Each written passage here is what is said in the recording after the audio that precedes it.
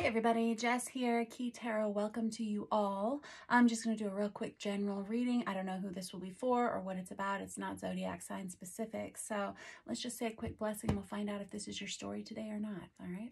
Holy Spirit, thank you for being with us here today and in every breath that we take. We ask that these messages be received by those who are meant to hear them. Amen. All righty. I want to start with this Vice Versa Tarot.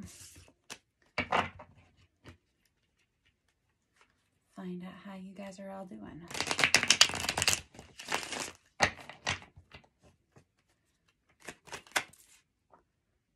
Oh. Alrighty.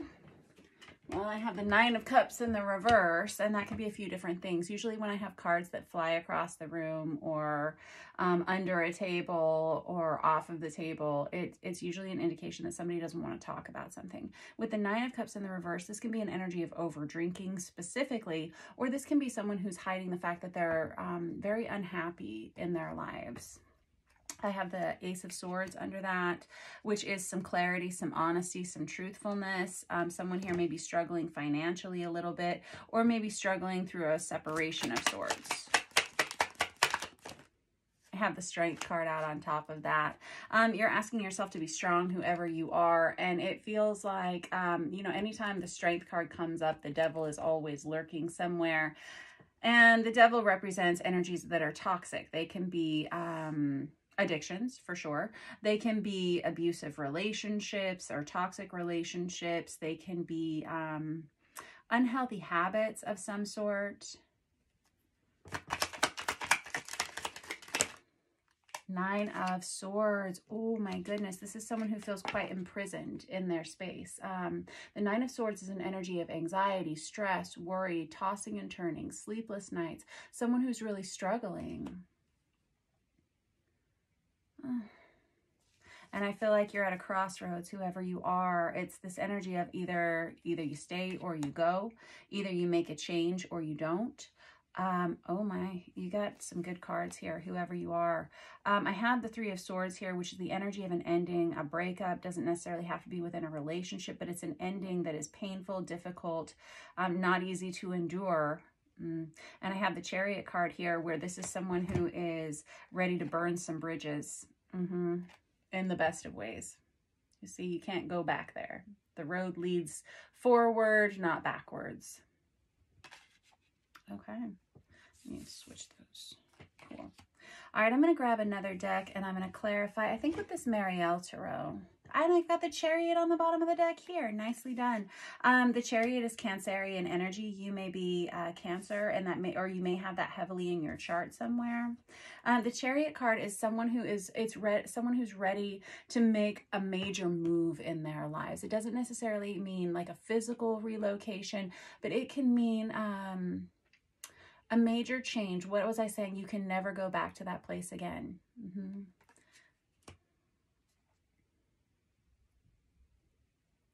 All right. Did I even shuffle these? I don't know. Let's do it again. No, that was just on the bottom of the deck. Yeah, I've got the Ten of Swords when I split the deck.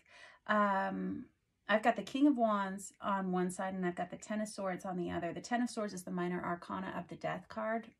Excuse me. For me as a reader, it's the minor arcana of the Death card. And this would be putting an end to toxic situations in your three-dimensional life. That Chariot is moving on from things emotionally, mentally, physically, and spiritually. This King of Wands energy is someone who's very brave. You don't have to be a masculine energy to be embodying this, but it just feels like whoever I'm talking to, you got a lot of Cancer here. You got some Leo on here. And with this King of Wands, it's Aries, Leo, Sagittarius energy. But beyond that, it's someone who is very brave and they don't back down from a challenge. Even though you may feel a little bit weak right now, you are absolutely capable of doing whatever it is you are meant to be doing here in this situation. All right, tell me about this Nine of Cups here and this Ace of Swords. I have the Seven of Swords in the reverse. What was I saying about how when I have a card that flies off the table, it's a card, it's usually someone who doesn't feel comfortable talking about something, or someone who isn't ready to talk about something. This Seven of Swords energy is, it's the energy of deception. Someone who is lying about something, someone who doesn't feel comfortable telling the truth. And I have it in the reverse. So we have something that's coming out here about someone. Now, this can be your energy, or this can be someone in your immediate environment, or someone that just comes to mind in this reading for you. But the Seven of Swords in the reverse is someone who's finally gotten caught in a trap of some sort, or that possibly in their own trap.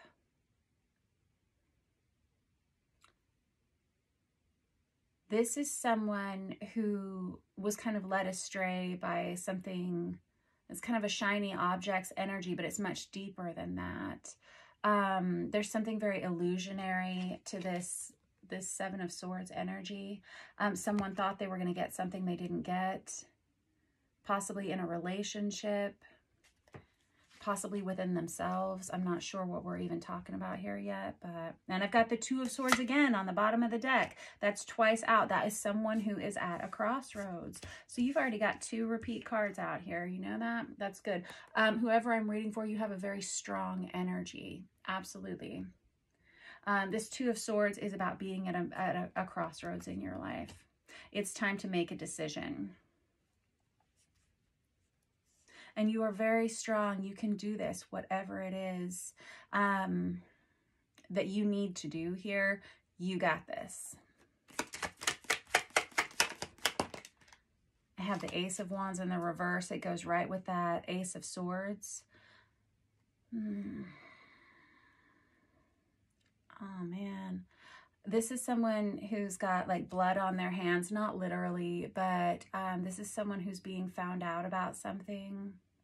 And whatever this was that someone's trying to hide here, I don't think this person's a bad person. I never think anybody's a bad person. I assume that there are circumstances. I assume that there is an upbringing. I assume that someone became the way that they are, honestly, for whatever reason. I just don't believe in bad people, so don't think for a second I'm judging this person. But this is, I'm reading for about someone here who was trying to hide something of significance about themselves, and something's caught up with them, and there's kind of like caught red-handed. With this Ace of Wands in the reverse, this is someone who's experiencing a fallout in their life, something that's become kind of a powder keg in some way, and they're wishing that they could like shield themselves from this. It's a kind of a dark energy, the Seven of Cups on the bottom of the deck. There's about to be a rebalancing with this Temperance energy under that. I'm going to leave those both in the deck, and I'm just going to keep shuffling. Oh, snap. I have the Wheel of Fortune in the reverse. The Wheel of Fortune in the reverse can be a return of negative karma coming back on someone. I just see 818 on the counter. I feel, so in a lot of my readings lately, especially the zodiac sign based readings, I've been noticing there's a real energy of karmic return right now. And I was recording the fire signs yesterday or the day before, whenever it was. And I remember saying, if you've done good things, expect for karma to pay out in a good way. If you've done something not so great, expect for karma to pay out negatively, you know? And with the Wheel of Fortune in the reverse, this can be a spot of bad luck. It can be, but it really feels kind of karmic here, because I'm reading for someone who has hidden a lot about themselves. And quite honestly, I feel like I'm reading for someone who's saying, like, when the truth comes out, it's going to be a relief, because of all of this anxiety, stress, and worry. I'm going to dig a little bit farther here. I remember that Nine of Swords felt very much like a mental prison for someone.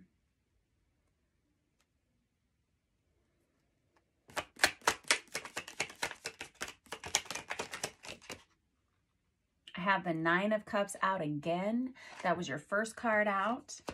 And I have the Six of Pentacles, yeah, on its side.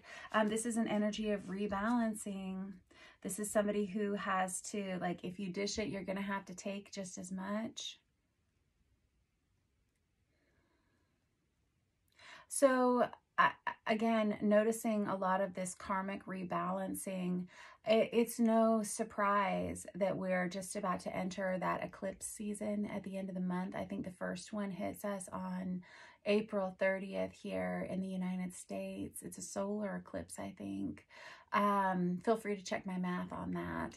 But with this Nine of Cups out here twice, it's kind of this undeniable, again, you got a lot of repeats in here. So if this is your story and you know that something's about to catch up with you, you're going to be okay. It may be uncomfortable. It may be uncomfortable for a little while, whatever this truth is that's coming out. And I'm going to dig a little bit deeper in a minute here. But it's going to be okay. You've got this Strength card here, which, you know, you're going to survive this.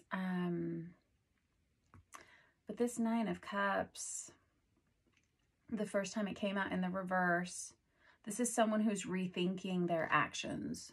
I just saw 1101 on the counter. This is someone who, here's the thing. We are not meant to have perfect lives. We are not meant to, I see 1111 on the counter. We are not meant to have perfect lives. We're not meant to be perfect people. You're going to do things, you're going to say things, you're going to develop habits or issues in your life that have to be fixed. And that is why we have this Strength energy come in. Whoever I'm reading for here, you're going to make it through this. And there's this energy of honesty. Like the first step is admitting the truth, like whatever is going on here in your life. And I'm not sure what it is, but I see someone ending something and getting the heck out of Dodge, and it feels so much better. There's an energy of independence that comes to you, whoever you are. I've got the Nine of Pentacles on the bottom of the deck, which is the minor arcana of the Empress card, which is usually someone who is single, independent, and lacking in codependencies, which whoever I'm reading for here, oh, this is some codependency faux show. And it doesn't matter if we're dealing with substances here that we have addictions to, or toxic relationships that we're very embedded and enmeshed with. You were meant to have this experience. And I don't mean for that to sound like kind of sick and twisted, like, oh, you were meant for a life of darkness or something. No, but you were meant to have experiences that are going to challenge you, and they're going to ask you to elevate yourself. This person, whoever I'm reading for, is going to make that decision. They're going to make some kind of a major change here. And this is possibly the week, possibly the month that this change starts to take place. Whoever I'm reading for, I feel like this Wheel of Fortune energy has been, in the reverse energy, has been present for this person for some time. And this person has now found themselves at the bottom of a well, and they're not entirely sure how to get themselves out of it. I'm telling you, whatever this is, once you cut it out of your life, that's when things start to improve for you. I have the Star card here on the bottom of the deck. The Star card really talks about blessings that are very unique to us. They can be soulmate energies. They can be unique talents, things that you are meant to have. They're just part of your life path, and they can't be taken away from you. Sometimes we have to work to receive those blessings. Yes, they're always going to be a part of your path, but sometimes we have to work to uncover them. Sometimes they get covered up with three-dimensional debris, life issues, upbringing issues, genetic legacy issues, and it's our job to get to the bottom of it, get rid of it, so that the truth of you can really shine. That is that Star card energy. Yeah, some of you are going to have to physically relocate. Some of you are in really, really bad relationships, and you're going to have to actually pack your bags and move. That's not easy, especially when you're staring down the barrel of this, you know. But that Six of Swords is an energy of moving oneself to safety. You may be responsible for other people as well. And it's a reminder, if you are responsible for other people, that you are responsible for moving them to safety as well. I have the Hierophant in the reverse. This speaks to a broken contract. The Hierophant, and the Two of Cups in the reverse right under that. And I saw this Eight of Swords under there as well. I'm just going to put this down while we talk about this for a minute. The Hierophant in the reverse is a card of contracts. It's a card of marriage. It's a card of legally binding relationships. The Two of Cups in the reverse. Two of Cups is one of our soulmate energies, but it is,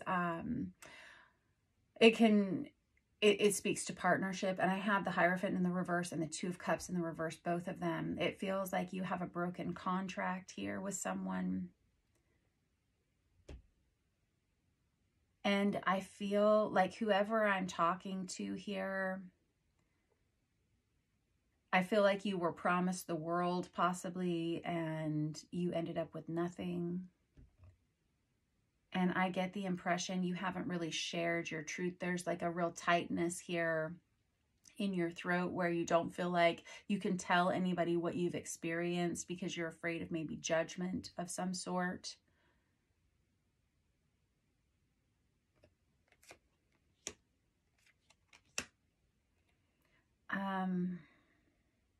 Whoever you are, I feel like you're very much alone, like you feel very alone, and you know that there's something much better for you out there. It's almost like all you want to do is get on the other side of this gate, you see?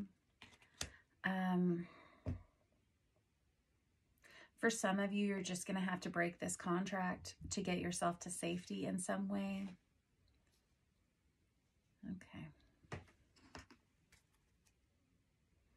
The High Priestess on the bottom of the deck, that's Pisces energy. That's someone who's always known, like deep down inside, the truth. But I feel like I'm reading for someone who's very tight-lipped about things, because there's, like, telling the truth is very exposing.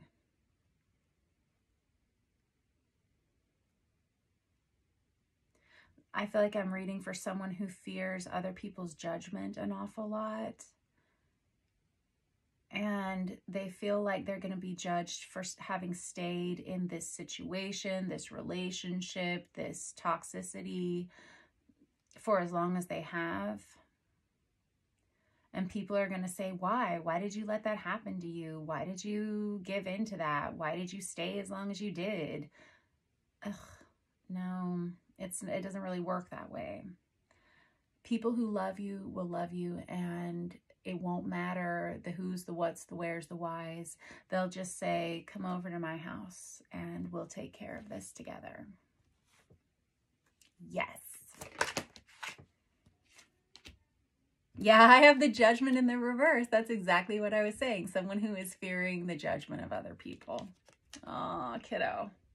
You sweetie pie. Here's the thing. If that is all that is keeping you in this shitty situation, then you need to get the hell out of there. That you cannot live your life based on other people's opinions of you. And I know that is just like first grader information, but sometimes we need to have it told to us.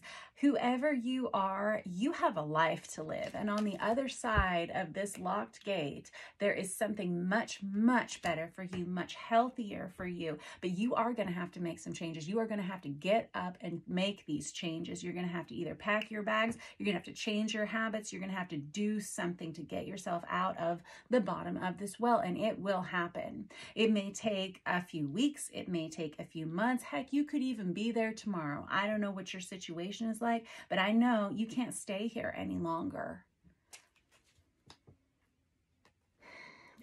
I got the Queen of Swords in the reverse. This is somebody who's very much afraid of what someone else is going to say.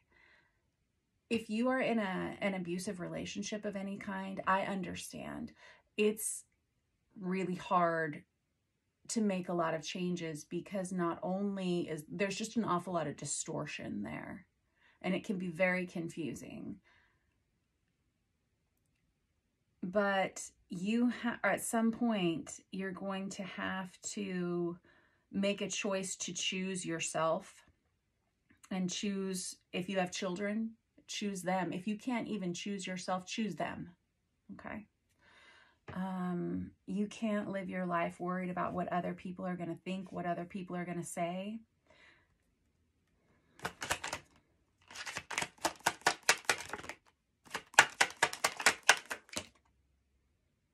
The Seven of Pentacles in the reverse. Yes, you can't wait any longer. This has to be done right away. The Seven of Pentacles is all about waiting, waiting to see what's going to happen, waiting to see if it's going to get better, waiting to see if this person makes the changes they need to make. We can't wait anymore. We got to make a choice like right now.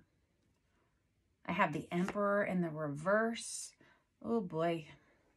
That is Aries. Masculine energy doesn't have to be those zodiac signs. It's also divine masculine energy. But when it's in the reverse, all of the zodiac sign or the meanings go out the window, because the Emperor in the reverse is someone who uses their power for control. It's less about helping other people. It's more about maintaining control. It's very tyrannical energy, and it's someone that you can't anticipate what their reactions are going to be like, because there's an energy of mental instability with this person. It's extremely stressful. Everything you do, you never know when you're going to inflame this person, inflame this situation. I've got the Five of Pentacles again.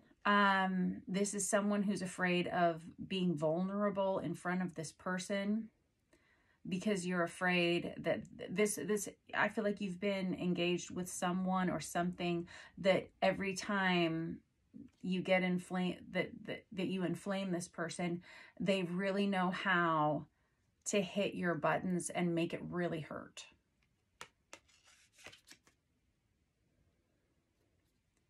But you can stay here or you can go. I mean, you're not going to see any change in this person. I have the Knight of Pentacles in the reverse. There's not going to be any growth here. There's not going to be any change here with you staying this way. And you have too much love in your heart. You're very sensitive. You may be an empath.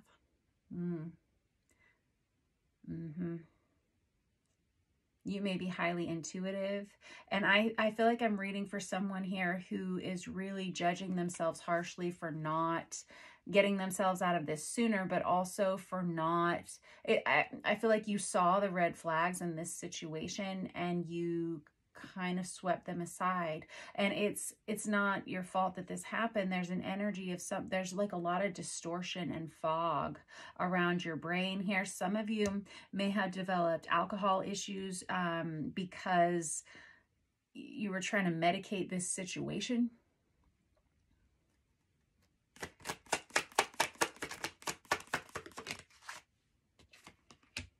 And I have the Ace of Swords out again. The only way out of this is truth, honesty, clarity. This is somebody who says, I feel like this is going to hurt me. Yeah. Ace of Swords. I mean, but it is what it is. The truth is the truth, right? That's why it's the truth. It's not about someone's opinion. It's just the truth. And I think whoever you are, if you were to sit down and start writing all of this down, writing down all of your feelings, writing down all of the instances, writing down all of the circumstances behind this, you could fill a legal binder full of, is that even a thing, a legal binder? I don't know. You could fill a binder full of why you can't stay here anymore. And if you need to do that, go on ahead and do that. But I think you're at this crossroads now. Let's talk about what happens when you get yourself out of this.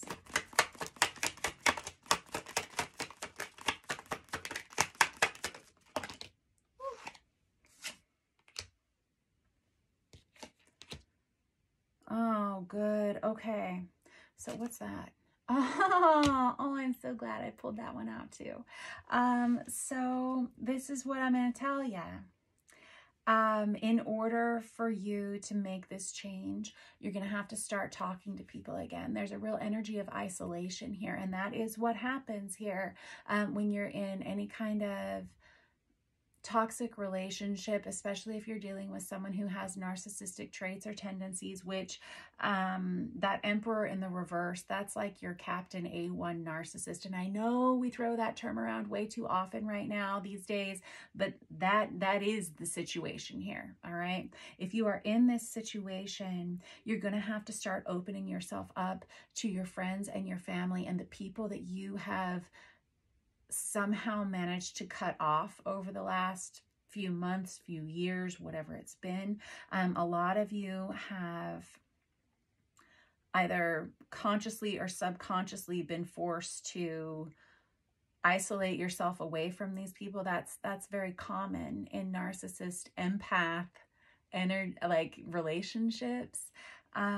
You guys are going to have to start talking to the people who matter the most. This would be your very close friends from long ago, family, okay? You're going to have to start relying on their support, and you're going to have to be honest with them about what it is you're actually going through here, because people want to help you in this situation. There is, with this Queen of Pentacles energy on its side, you are going to have to probably work harder than you've worked in a while. Maybe physically work harder or mentally or something, but there's an energy of stability and rebalancing that is coming towards you once you make this change, once you make this transition out of this energy. It's not going to be easy right away. And I have the Sun card that comes out on its side, which is an energy of happiness. It's the happiest card in the deck. Look it up on the Google if you don't believe me. The Sun is always touted as being the happiest card in the deck. It's also about healing, it's about warmth, and it's about restoration of yourself. This will happen. It's not going to happen right away. It's going to take some time for you to rebuild yourself here, to rebuild your self-esteem, to rebuild your connection to yourself, to rebuild your finances, possibly rebuild your life entirely. I have the Hermit in the reverse, which means you have to start talking to people. I've got the Empress in the upright position. That's a card of Virgo, but it's also divine feminine energy. If you are this Empress, you can't stay with an Emperor in the reverse. At one point, this is what I was saying. I was like shiny objects, kind of, with this Seven of Swords. It's like you were promised one thing and you got another thing. It was very illusionary. Now that you see the truth, and now that you understand that this is not going to improve, you have a responsibility. The Empress has a responsibility. If the Emperor is going to go off and be in the reverse, the Empress has a responsibility to maintain the empire. You need to get everyone to safety, even if that means moving the entire damn empire into another place. All right. A lot of you, you're going to be really surprised at how much better your life is once you move on from this. A lot of you are going to, like I said, it's not going to be easy right away, but over the course of however much time, some of you are going to be buying a new home. Some of you, there's a windfall of money that comes to you. When you start doing what you know you need to do deep down in your heart, I swear, it's like God starts to help you. When you pray and you ask for help, you will get it. I always say, like, in the darkest times of my life, what I felt the most were other people's prayers for me. And I could tell when other people were praying for me because they knew I was going through something difficult. Ask your friends and your family for help. You will get it. They will be happy to do that for you. And you are going to start to see your life change rapidly. I have the Eight of Wands. It's almost like a telephone tree of assistance.